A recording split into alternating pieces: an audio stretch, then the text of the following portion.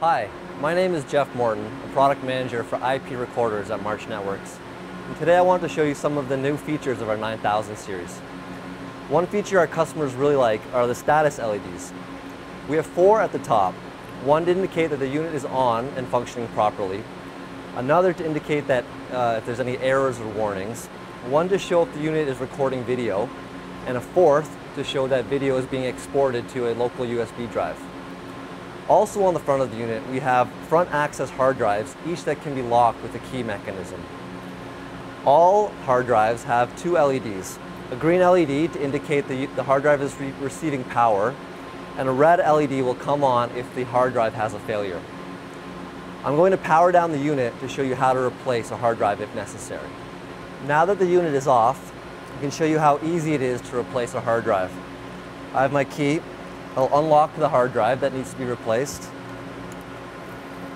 pull out the tray, and simply replace it with a brand new hard drive.